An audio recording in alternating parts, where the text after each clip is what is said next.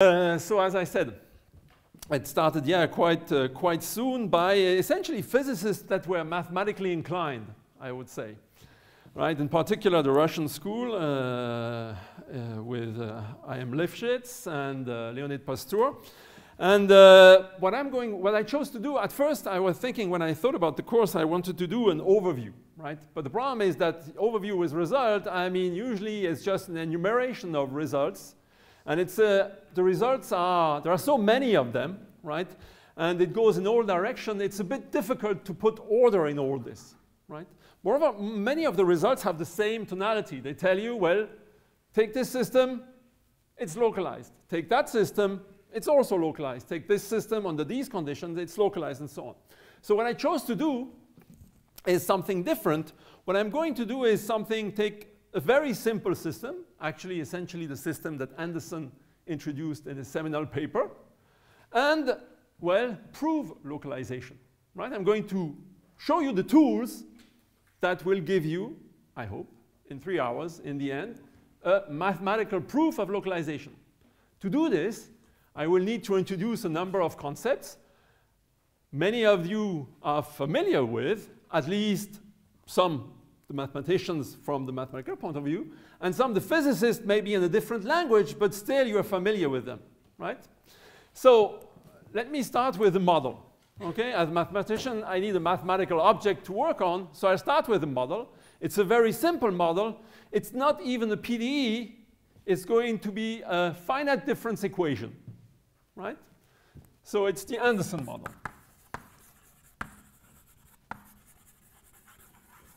So we'll be working on a Hilbert space, which in this case happened to be the square summable sequences indexed by ZD, okay? And for a function or a sequence in this space, well, we define an operator. I put the omega right away. At some point x is just the sum of the nearest neighbors. So it's u at y minus u at x, the L1 distance from y to x being 1 in ZD, right? X and y are points in ZD, plus some potential, which is just a real valued function. That's the only thing I ask for to the moment, right? This is real. Okay? And so here we have not even an equation, we have a definition of an operator, h, right? And of course, obviously, h omega, well, it's not difficult to check that at least if, let me say this, to make it simple, if this sequence is bounded, then this thing is actually a nice linear object mapping L2 from ZD to L2 from ZD, right? So, okay. And what am I interested in? Well, I want to solve an equation, and the equation I'd like to solve is a Schrödinger equation.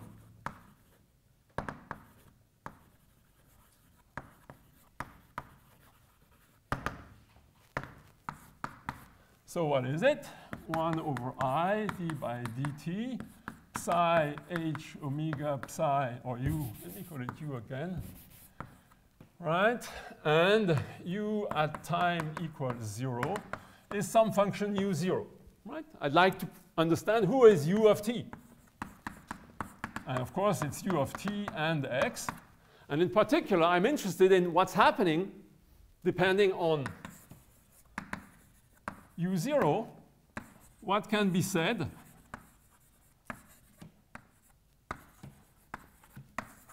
of the behavior when time goes to infinity of u of t, right? What happens to the solution to this equation, okay? Of course, it also depends, crucially, on h omega.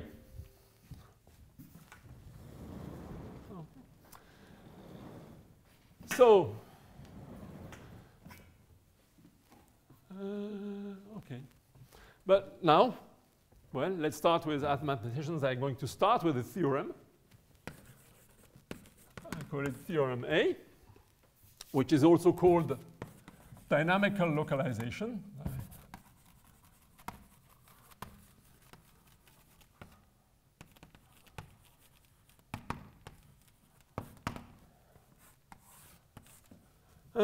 Which is the following. So what I'm going to do is I'm going to assume that V omega of x, right?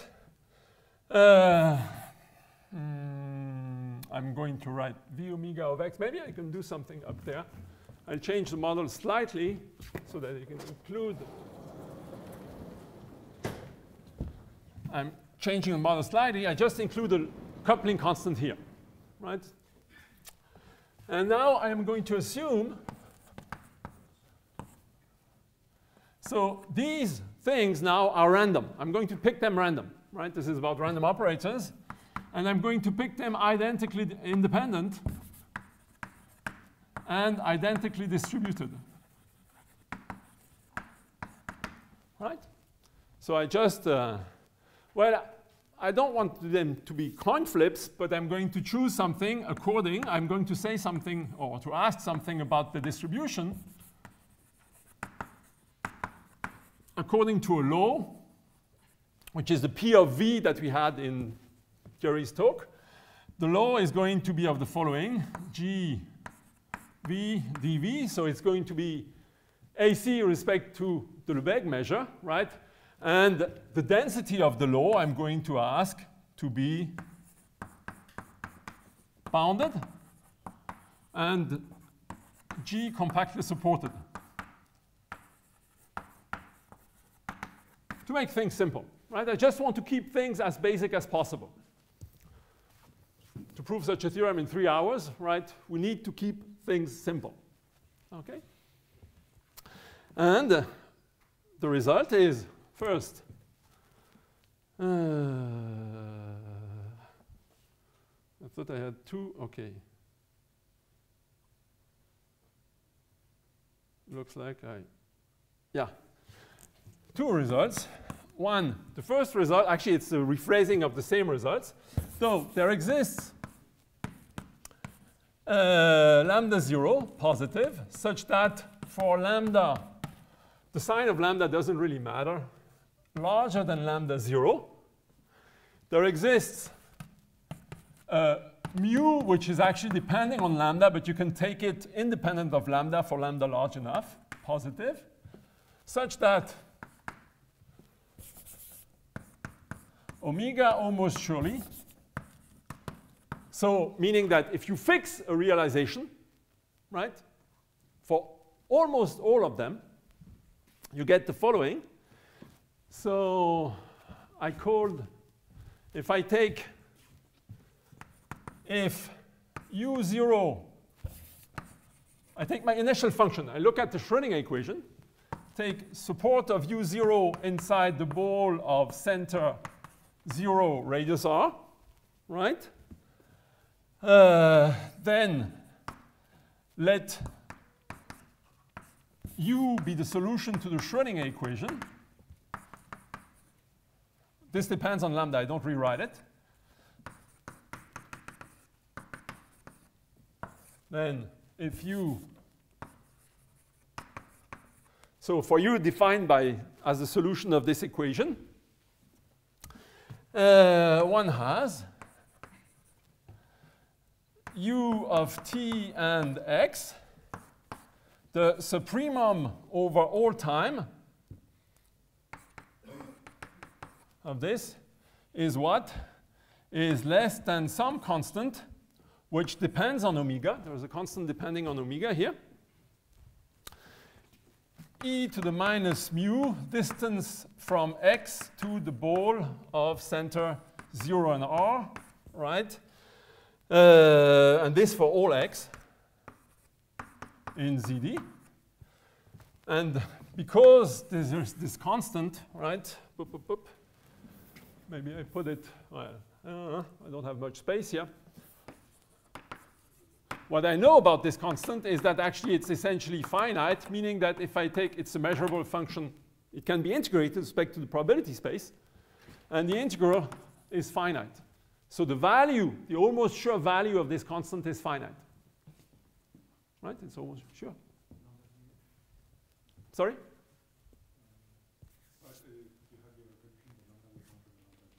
Sorry, I didn't understand. Exactly, I have a condition which is the coupling is large enough, right? The potential, the importance of the potential is that it's large enough. In some cases, actually, this can be made more precise. We're going to see such a case at the very end, right?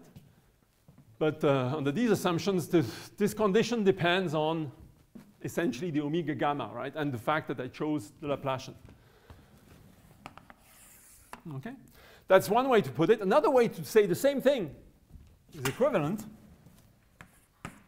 is the following, is that if I look at the semi-group generated, which is of course what gives you the solution, delta x, delta y, this thing, supremum over t in R, is bounded by c omega e to the minus mu x minus y,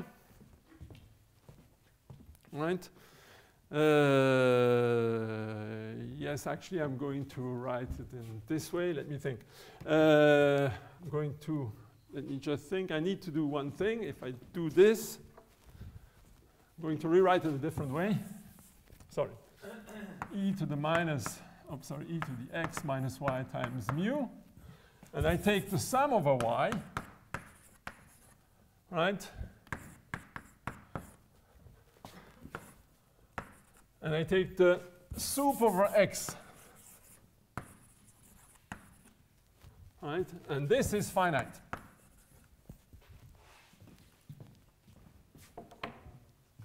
So what does it mean? So what about the t dependence here? the t is in here. Yeah, so this is Sup over t. oh, sup over t. There is a sup over t. You control it uniformly in t. So what does it mean? What is this? Of course, u at t and x is just e to the I, sorry, not the minus, I'm going, as it's a sup over t, doesn't really matter, the sign of u0 at x, right? It's just this. Just apply the semigroup. I come back to this in a second, right? I mean, for those of you that are not familiar with this, right? I'll come back to this in a second, okay? I'll explain you what all of this is. Okay, and so once you have such an estimate, you just sum, right? You multiply by y, by u of y, and you sum, and you immediately get the other property, right? So this is, I can do derivation, but it's an immediate thing to get the other property. So this is what is called dynamical localization. Why is it called dynamical localization? This tells you why. It's because of the following. You start with an initial packet, right, which is localized in some ball. This thing is telling you that you never really leave the ball, because outside the ball, the thing says uniformly in time, exponentially small. Right? So what happens, it always happens inside a ball, a local, right, something local. If you do the same thing, with replacing minus Laplacian plus v omega by just minus Laplacian, what you're going to see is that your packets are going to go to infinity, right? And there won't be any decay here, right? There will be no decay here. It doesn't decay over time. Okay. Okay, and the second version, which is actually, it's called spectral localization.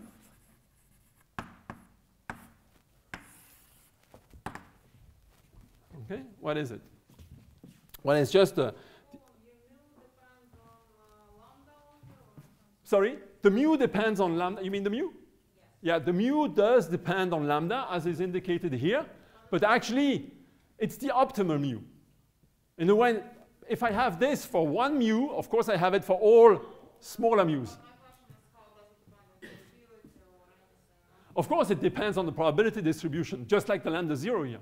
It depends on all the parameters in your system, right? And how it depends on these parameters is non-trivial.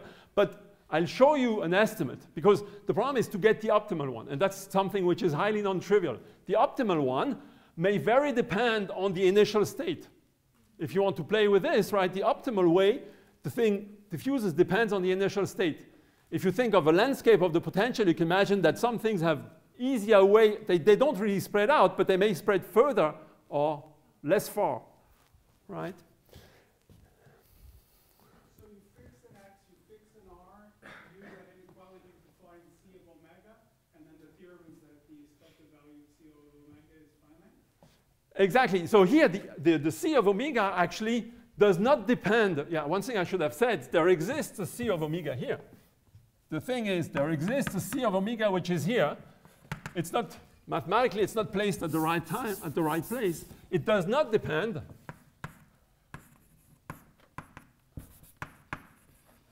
on u. It's the same for all the equation, for all the, up to maybe a soup norm of u, right? Would need some poem, otherwise it's not homogeneous, right? The equation is obviously homogeneous, but except for some norm of u0, right? Which is, the L2 norm is the right thing to do. Actually, maybe not the L2 one. I may have to be careful. Well, take the soup norm of u0.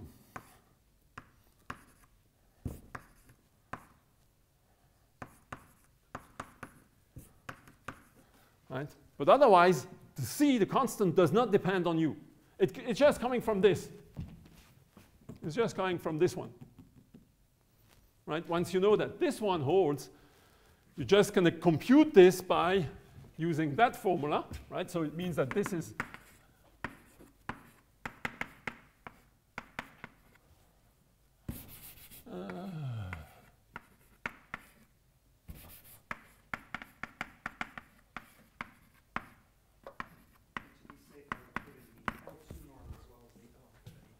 yeah, you may need there is a function of R, right? To be safe, let's put the volume of the ball in which it lives, right? But I agree with you, sure, this plays a role. But you see, the volume can always be well, not well, okay. So no, mu is a constant, doesn't depend on omega. No, you can choose it independent of omega.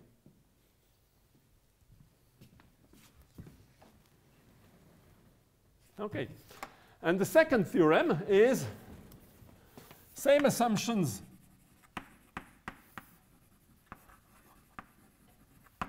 as theorem A. So we do the same assumptions. There exists again a lambda 0, which may not be the same, right?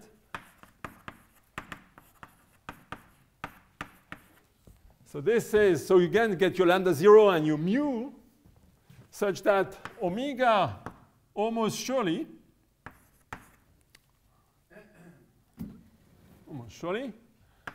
there exists C of omega. I'm going to keep the C of omega here, right here. First thing is that if you look at the spectrum, so this thing is just a huge matrix, right?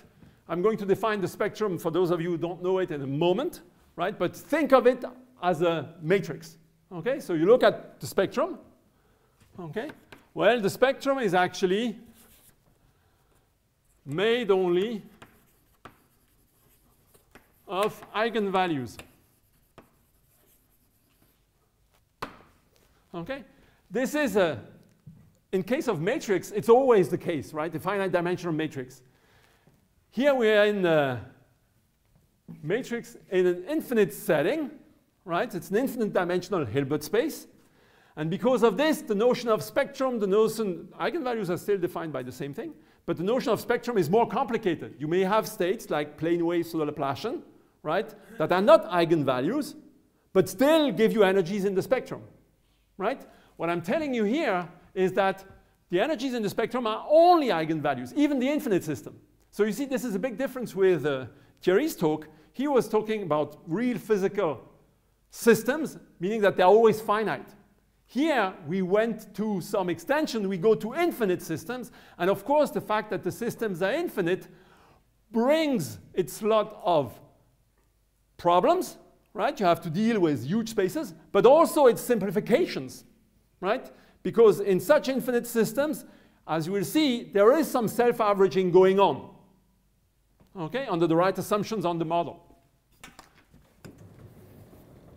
Whereas in finite systems, whether the scale is already large enough for some self-averaging to occur is very much depending on the system, right? Here we're dealing with an infinite system.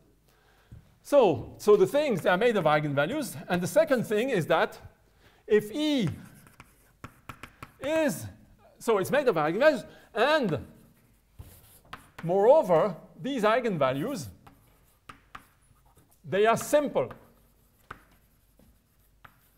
Meaning that if you can solve, what does it mean that they are simple? If you solve the equation, the eigenvalue equation, H omega with, you look at the solution, the set of U in L2 ZD that solve this equation, then you have two possibilities. Then this is either the null vector space, there are no solutions except the trivial one, or it's a one-dimensional space. This is the meaning of the sense simple, right? Eigenvalues are simple.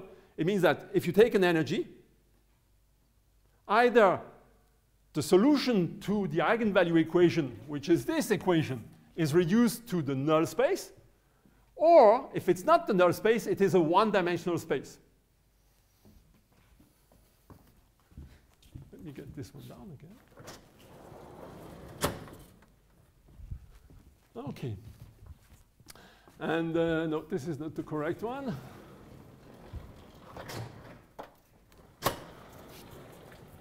And if E is an eigenvalue, you can take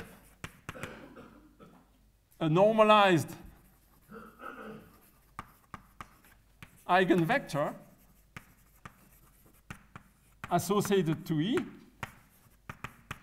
Right? That's the definition of being an eigenvalue. So it's just a solution of H omega minus phi minus E, phi of E equals 0, and phi of E in L2 norm is equal to 1. This is what it means. And you take any of these, then you have, one has, there exists a point for any such eigenvalue. There exists a point in ZD such that if I look at phi of E at x, it's going to be less than the constant C omega I have above there, times 1 plus x of E to the minus, to the D plus 1 over 2, E to the minus mu x minus x of E. Right? So what does it mean? It means that, so you have only eigenvalues, and the eigenfunctions associated to these eigenvalues decay exponentially when you go away from their localization center. Right? What does it mean, localization center? So it's this point. Of course, the point is not defined uniquely. Right? There's no unique point like this. Okay? And so what does it say? It says that up to this factor, right? There is this factor, and this factor exists, and it's important. It's not there for nothing. It is really there. You need to take this correction. We decay exponentially, right? What does it mean? Because of this factor. So imagine space.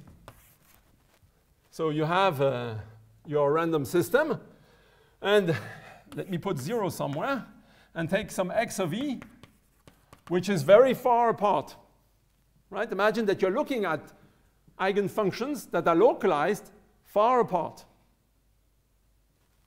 from 0. Then this becomes large, right? Which means that actually this relation, the square of these numbers, right, sum up to 1. This is my normalization condition. Okay? So it means that as soon as this one is larger than 1, the relation here is no good at all, because of course if the square of the numbers sums up to 1, each of these numbers had better be less than 1. Okay? So this relation is only worth something as long as this is not above 1. Okay? Otherwise you just throw it away, it's a trivial bound. What does it mean? It means that you have some ball which is roughly of size log of 1 plus times a constant, over which this thing is going to be larger than 1. So the bound is useless. What does it mean? It means that if you go away from 0, your result on localization gets weaker and weaker. Right? You have more and more space where you actually don't know where the eigenfunction does live. Right? That's something you don't see in physics, in the physics literature. In physics literature, usually they write what is wrong, as far as I know, maybe you'll tell me different.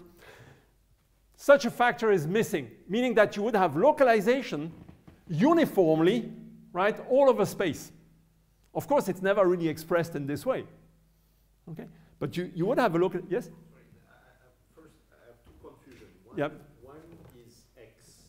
Yes? Is it a one-dimensional meaning? Is it just a one real, or is No, x is a point in the lattice. X here, you see, is for any x in ZD. So it's your configuration space.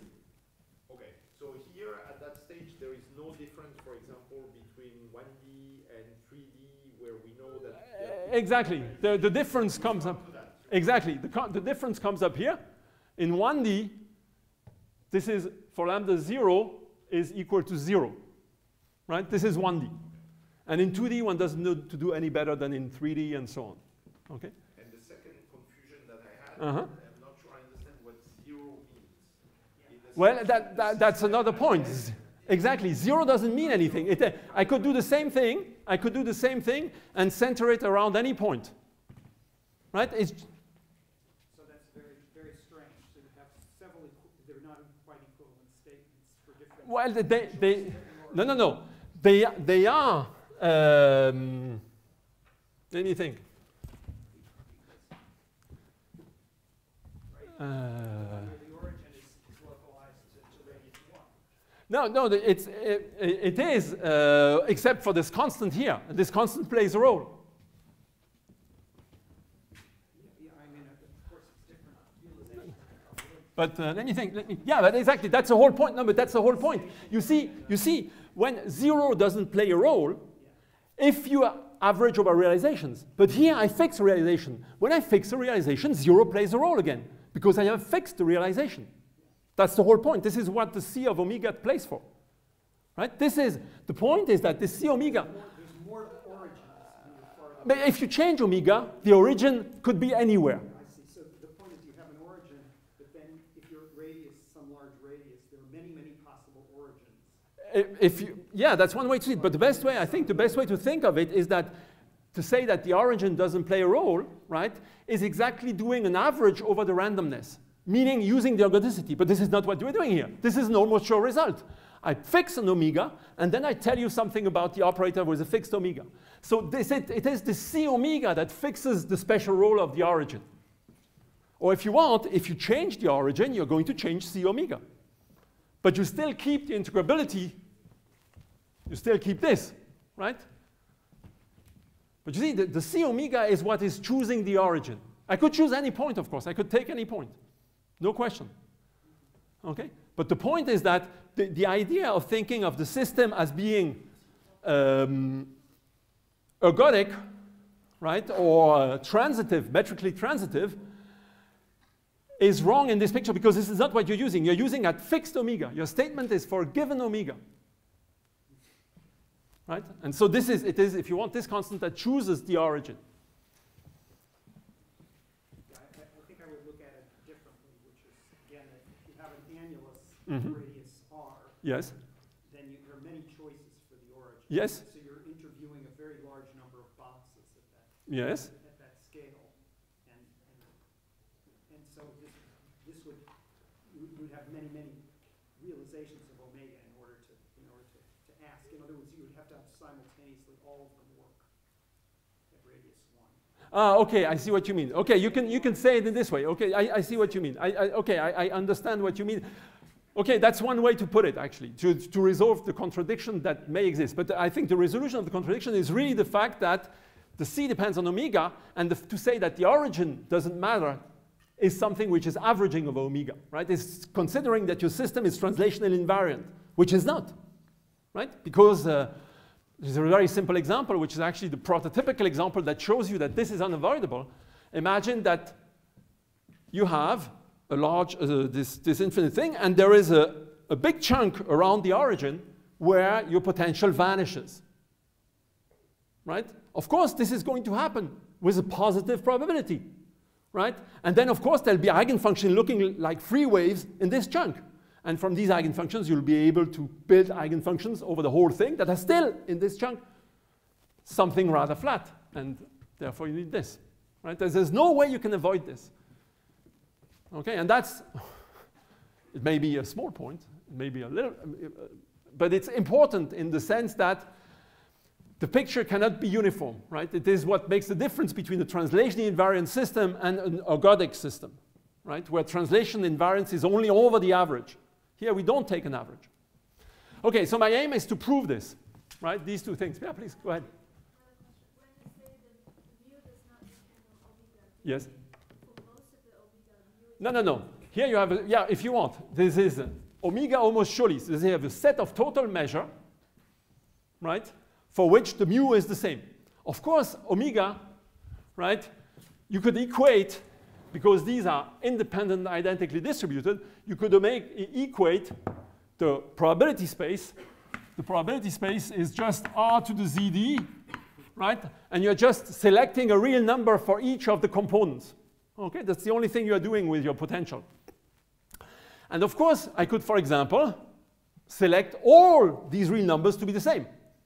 In which case, the potential I get here is just this constant times the identity. So my operator, if I select this omega, will only be minus Laplacian plus a constant, which is, of course, has the spectrum of the Laplacian shifted by this constant. And the eigenvalues, there are none. It's only absolutely continuous spectrum, right? But of course, you can do this, but only with probability 0. Right? This is not something that's going to happen very often. Okay? Again, we are playing with the fact that we are dealing with infinite dimensional objects.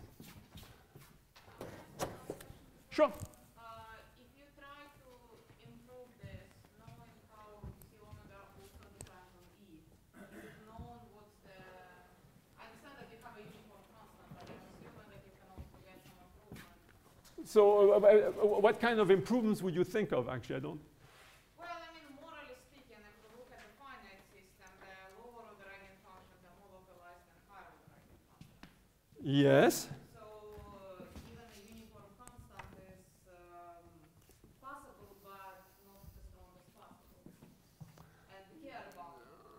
Yeah, well, you see, but then this would think, actually, what you're referring to, and can be done as far as I know in one dimension, is more, rather than improving this one, it would be to improve this one. This one you could take mu depending on energy. Depending on where you are in the energy spectrum, you get a different rate of decay, right? And this can be done in one dimension. It's actually given by what is called the Lyapunov exponent, right? And in higher dimension, well, you can do it, right? In the sense that once you have this, you can take this inequality and sip out of it mu. So you coin a formula giving you the mu for this given eigenfunction. And then you can optimize this in energy, okay? And this will give you, whether you can control the mu thus defined is another story. This I don't know. Well, what is it? My answer is I don't know. Right? That's for sure. But one thing I want to say, so in one dimension you know what it is, it's the Lyapunov exponent, right? It's just controlling the growth of the transfer matrices. But in higher dimensions, it's not known. There is, oh yeah, I must say something about this. There is something like this, actually. which is also called the Lyapunov exponent. And I'm sure you know of the book by Alain Sol-Snitman, what is it, Brownian motion in random obstacles, or maybe not this case, it's random motion in random obstacles. I don't remember. It's a book in Springer about 15 years ago. And where he actually defines the Lyapunov exponent higher dimensions, right? But the thing is, it is related to that, but only in some very small part of the spectrum, because he is interested only at the bottom of the spectrum, because it deals with the heat equation, okay? So, but it gives you a hint of what it is, okay? But in general, I don't think there... But still to this day, people don't Sorry? know. So still to this day, people don't know. Yeah, I'm actually, it's interesting, but I'm not sure that people really try to do it very hard, right? I don't know. Of course, I don't know of the tries of everybody, but I'm not sure that, at least I don't remember a talk that where there was a focus on this, actually. I mean, it matters obviously, you know, because, well, for physical reasons there is no question you have a finite system, but also it's a question of when finite is large enough to pretend to be infinite. Very good question, actually. Relevant question. I mean, if you only care about energies between 0 and Very good. Sure, I can comment on that, but let me first. Is there a moment where we are going to make a plain translation between this language and what we know of Anderson localization, for instance, the scaling theory, how it depends on the dimension, etc.? Okay, so unfortunately, I understand your question. So the question was, will there be a translation to more physical terms of... To usual language of physicists? Exactly. Well, my first answer, actually my first caveat is I'm a mathematician. No, I think that we can make a collective work. But this I'm perfectly willing to discuss. But from the mathematical point of view, what I want to say is that first, except for the distinction between dimension 1 and higher dimension, which is essentially lambda 0 in dimension 1 is equal to 0, right? Mathematically, right, we don't know much of a difference between 2, 3, and 4 dimensions. Nobody's really able, mathematically to analyze this, meaning to prove a theorem, right? I'm still speaking about this. Yes, please. No, I was going to say that's exactly the point. The important point in the theorem here is there is a lambda 0 which is large enough. Exactly. So that Exactly. are exponentially localized. So That- this is strong disorder. Exactly, that's the strong disorder regime. There is one other regime when one knows to prove such results, right? Because I wanted to prove a theorem, right, to show you in simple words how this goes. I don't want to speak about all the regimes, but there is another regime which is the spectral edges, right? Meaning that if you look at the spectrum of your random operator, of the Anderson model, well, under the assumptions I have on the board, you can show that actually it's a finite collection of intervals, right? It's the union of a finite collection of intervals. And at the spectral edges, meaning at the edges of these intervals of spectrum, you can prove analogous results, right? Meaning to prove localization, both dynamical and the spectral localization, right? So there are also works that try to compute via the Kubo formula what is the conductivity, right? But I'm not sure, actually, there is a completely conclusive work in this direction. Right? So this is mathematically, so for physicists, for example, the Anderson transition is something which is given, right? Which is well known and has been for, well, 40 years maybe, right? 60 years? Now it's 60. No, in 1960. Ah, sorry. Yeah, okay, so it's, okay, maybe 60 years. The paper was 1958. 58. Yeah, but he already had the transitions in there?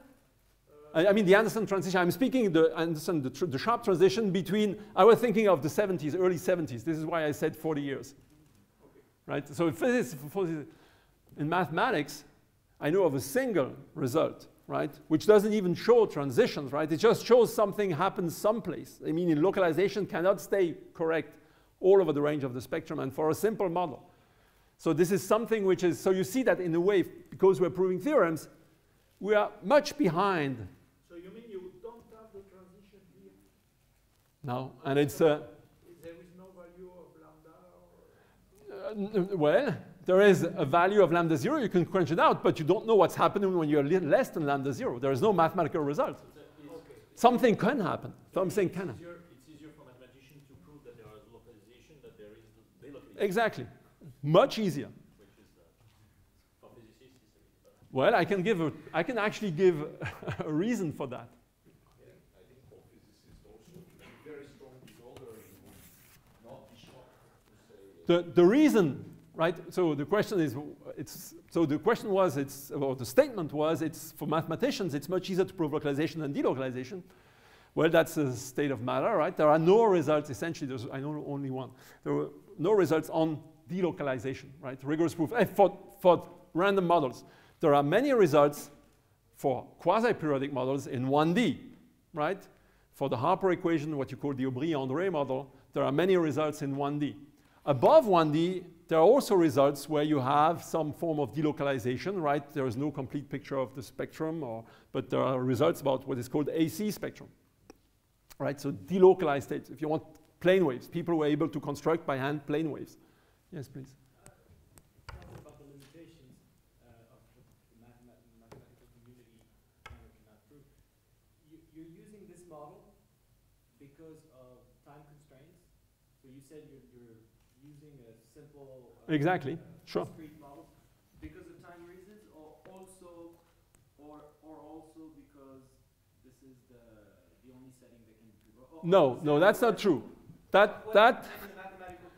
So typically, if you take on L2 of RD, take H omega to be minus Laplacian plus the sum of V. Let me put some models on the board. Omega, so V of x minus gamma. So this is a continuous Anderson model, right? This is the little v is some function which is a compact bump. For such models, under reasonable assumptions on these random variables, the same kind of results have been proved, right? If you look at the model which is quite close to the one Thierry had on the board,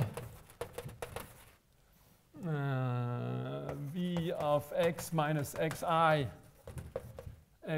so I sum over I, and xi is a Poisson process, right? Localization, though not this one, but the form of that one, which is not the same estimates, but some estimates, has been proved, right?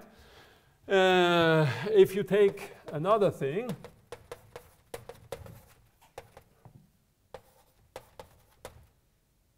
so gamma in ZD, and x gamma are IID. So now you displace, right? What you do is you have the grid, and you place your random potential off the grid randomly, right? For such model, the same results have also been proved, right? So there are many models, actually, not only Schrödinger. Things have been proved of the same kind for the acoustic equation, for the wave equation, for the Maxwell operator, for many other models, right? Using one of two methods, right? Most of them, not the method I present, because it's the technically more complicated to set up, right? But there are various methods that have been devised to prove such things. But it's always localization that has been proved, right? Maybe I should make a small comment at this point, is that there are models where something closer to delocalization has been proved by mathematicians, and namely people in probability theory. These are called the random conductance models, right? And they will roughly correspond to the following matrix. Let me just put it in, well, they're roughly, I don't want to write the model precisely because I don't have it in my head, but they correspond to off-diagonal disorder, right? So if you want, they correspond to oscillating springs with random coupling constants, okay? And in this case, probability theorists have proved not these models. They're not interested in spectral theory. They're not interested in this way, but they looked at the random walk in such random environments, and they proved some recurrence results for the random walk, right? So they proved some way, some kind of diffusion, right, for the random walk. That the fact that the random walk, or non-recurrence result rather, right, they proved non-recurrence result, that the random walk goes off to infinity, so that there is some diffusion going on, okay? It's not completely clear how to translate this into spectral terms, right, or estimates on the semi-group, but it bears the same flavor. Just a word about the Anderson transition, right, the delocalization, the diffusion. there is actually a work which is about 10 years old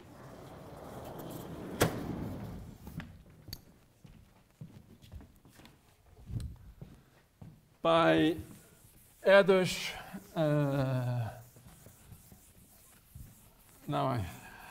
and co-authors, Erdős, Yao, and co-authors.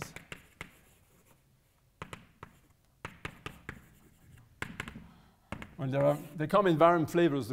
The two here are stable, right? But the co-authors come in various flavors because it was stretched over a few papers. And so this is in, well, between 2000 and 2010, roughly, right? And when they looked at the following, they looked at the model that is the Anderson model with the coupling constant, right? But they looked at lambda small. They looked at lambda small, and they didn't look at the infinite model. They looked, so in dimension larger than 3, and they looked at over a box or over times. So they looked at e to the ith omega lambda over for t. So what is it? So this is going to be lambda square. So for t, roughly 1 over square of lambda, right? And they showed that if you look at the solution to the time-dependent equation, right, over not too long time. So it means that over not too long time, you can't get the spectrum, right? You can't get the full spectral resolution. But they looked at how the wave evolves over a long time. And long time means that it's long. Actually, they go 2 plus epsilon for some small epsilon. Long time for a very small potential.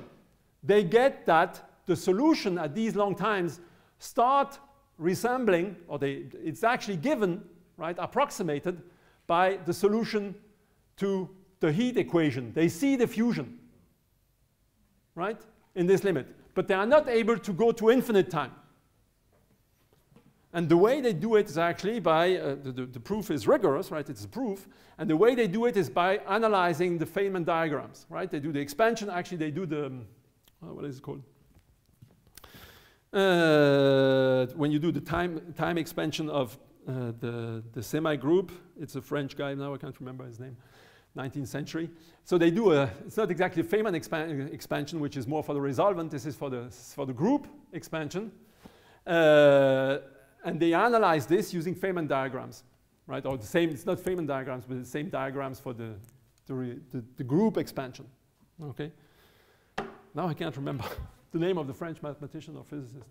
They do rank 1 interpretation. Sorry?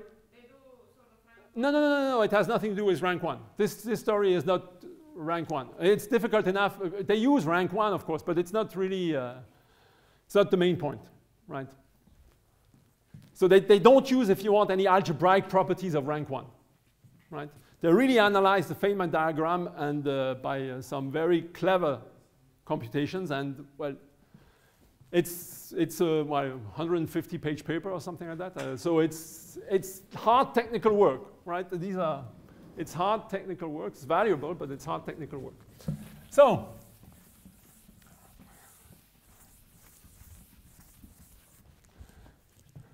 you see, if I want to speak about theorems, right, as you understood by now, there is not a wealth of results that I have at hand that can actually be proved, right, from a mathematical point of view. The things are just too difficult to analyze. Is this one still on? It is. Okay. So how am I doing time-wise, actually? Because with the discussion, I lost a little bit track of. About 10 minutes. 10 minutes left? Okay, well, to say that I'm behind schedule is actually a lie.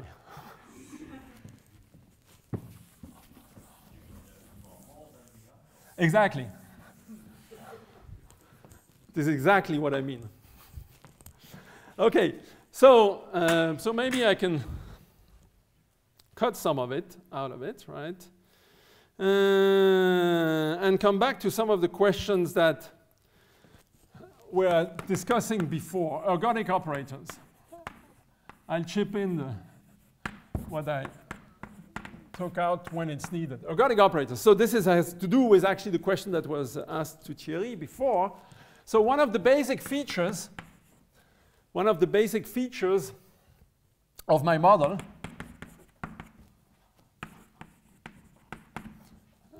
you got where V omega of x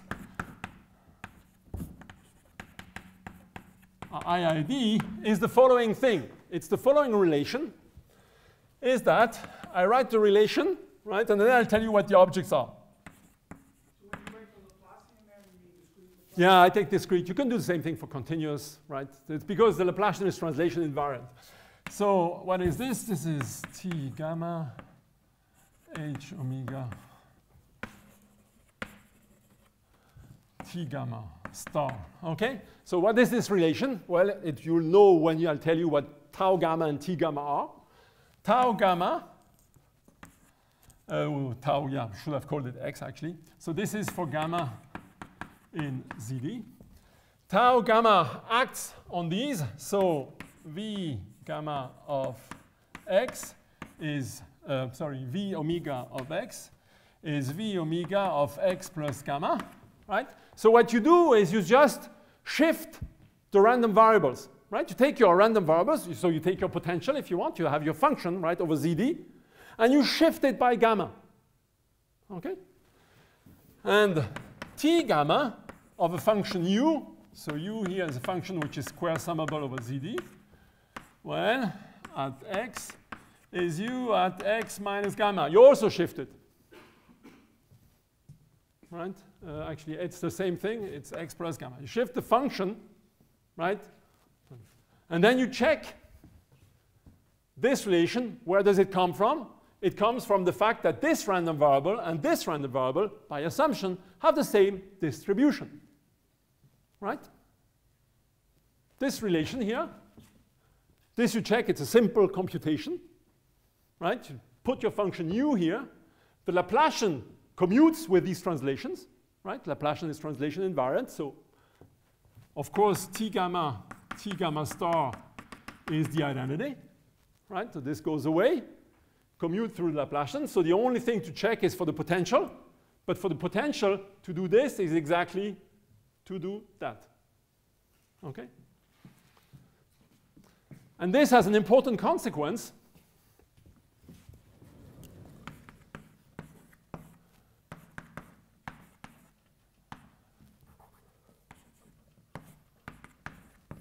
Of course, as I said, the T gammas are unitaries, so they don't change the spectrum, right? If I change my operator through a unitary conjugate by unitary operator, I don't change the spectrum. But what does this tell you?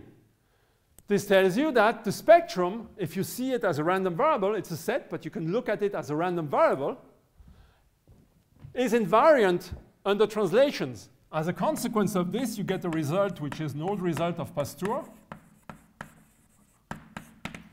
is that there exists sigma, a closed set, such that the spectrum of H omega is sigma omega almost surely. Meaning that the set of allowed energies in your system does not, because the system is infinite, and because of this ergodicity, it does not depend on the realization you choose. Okay? Very natural. Okay? But better than that, there exists some sigma AC, sigma PP, sigma SC, closed, such that if I take sigma dot H omega, it's equal to large sigma dot, where dot is any of the three symbols AC, SC, and PP. Okay, and what does this mean? Okay, let me now reveal what these symbols stand for.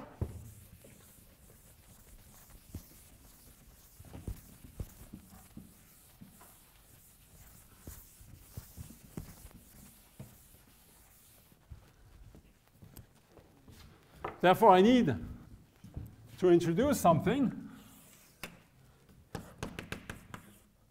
Explanation. If we take a self-adjoint operator, you have what is called a spectral decomposition. What does it mean? It means that if I take H self-adjoint and phi a vector and phi a bounded function,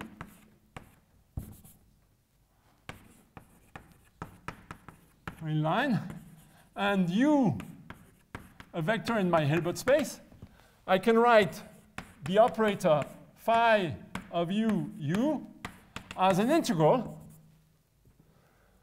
over phi of E, D, mu, U, and E, right? This is linear in the function phi, okay? And the fact that it's linear means that it can be written as the integral of phi against some measure. Actually, linearity itself is not sufficient. You need some continuity property, but it is there. The continuity property is there. This thing is called the spectral measure associated to U and the operator H. In the case of finite dimensional matrices, you know very well what it is. This is just a sum of Dirac masses, right? Exactly at the eigenvalues. And the coefficients of these Dirac masses at the eigenvalues are just the projection of U on the corresponding eigenvectors. But what happens is that because we're in infinite dimension, unfortunately, you have more options for these measures than being pure point. These measures can be any measure. And in particular, you can decompose them using the Lebesgue decomposition in 3 parts, right? D mu U can be written as D mu U AC plus D mu U pure point plus D mu U SC. AC is just what is a nice integrable function times the Lebesgue measure, right? This actually, one thing, if you integrate this against the constant function 1, what you get immediately is that d mu u of E, the total mass is 1, right? And obviously, phi positive, this is positive, so this measure has to be a positive measure, right? Not 1, it's 1 if U is normalized. So to put norm U squared. This is going to be correct, right? Okay, so you can do this. This is Lebesgue's decomposition, 1910 or so, okay, of the measure. So this is just, this part is just some function, so of E dE. It's a function, an integrable function, times the Lebesgue measure. This part is a sum of Dirac masses with Ci, E minus Ei, and this part is what is remaining, right? So what is remaining is something which does not put any mass on points, but is not absolutely continuous, meaning that it cannot be, it's not, it's singular respect to the Lebesgue measure, right? Okay? And so what you can do is these sets, what do they correspond to?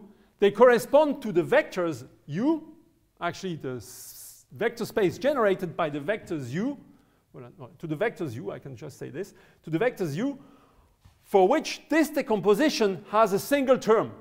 AC, it just has AC term. PP, it just has a PP term. And SC, it has just the SC term. And these set of vectors, they are actually proper, no, not proper, they are invariant subspaces of your initial Hilbert space that form a direct sum such that the direct sum is equal to the whole Hilbert space. Right? This is what is called the spectral theorem. Okay, so this is John von Neumann, I think. And and you see, for our random potential, because of this ergodicity, these sets do not depend on omega. And that's a very important property. Why? It's because now you can play with omega to try to analyze who these sets are. Right? You have this freedom to move omega around. Okay? And with probability 1, you're going to hit an omega that is fine. Okay? So you can move them around. So anything with positive probability will intersect with the set where this is true to analyze who these sets are, right? And that's something which is heavily used. Okay.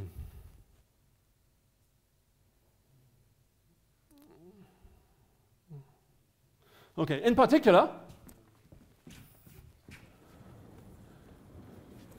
for my model, right, here, you can prove that you can use this for h omega equals minus Laplacian plus v omega of x iid. You can prove that sigma, the total spectrum, is equal to, well, what is the spectrum of the Laplacian I wrote down? It's 0, 4D plus the support of G, right, where G is the density of V omega at 0, for example. And sorry, I don't have a lambda. I put the lambda away, so that's fine. Yes? Okay. Is it good? Yeah, that's fine. Okay. That's fine. It's just perfect timing. Okay, cool. Thanks a lot. Thanks very much. We have time for one or two quick questions if there are any. Yes, please. Could you comment on connections between dynamical and density of point kind of theorems? Okay, there is a result by Germinet and Klein, where essentially they prove that the two are equivalent. You can go over from one to the other one if you have strong results in the way I wrote them down. For what kind of potential? For example, they looked, well, actually, at the minus Laplacian plus V omega, right? You need something like a Wegener estimate for the finite, and then it's fine. That's the only thing you need. But for example, if you have Bernoulli, continuous Bernoulli, But then you don't have any of these results. Continuous Bernoulli, no, that's fine. Yeah, sure, you have Bourgain-Koenig, but these results are not enough to actually get this, because actually if you look at what they prove on the localization of eigenfunctions, it is much weaker than the things. And then this is why I said if you had such strong results on localization, you can go over from dynamical to spectral and vice versa, right? But what is much stronger here? well, it's the fact that you control, in Bourgain-Koenig, you have a constant, right? The C of omega, here it only depends on omega. In Bourgain-Koenig, it depends on omega and phi, and you don't know how. And so you don't have any information about how these, localization centers are in a way spread out. You have no uniformity, right? When you look at the energy. Here I have some uniformity. I can control this. And that's crucial. Is it a general feature of the fact that they look at the edge of the spectrum rather than with large? No, it has nothing to do with the edge of the spectrum. It has to do with the fact that there are some estimates that are missing, for example, the Wegener estimate. Yeah. Okay, it's not the edge of the spectrum. That's not the reason, because you get the same kind of results at edges of the spectrum if you take these assumptions, right? Right, and they get some Wegener estimate, right? It's just much weaker than. Exactly, and it has to do with this, because this is what allows you to control this behavior, right? So it has to do with that.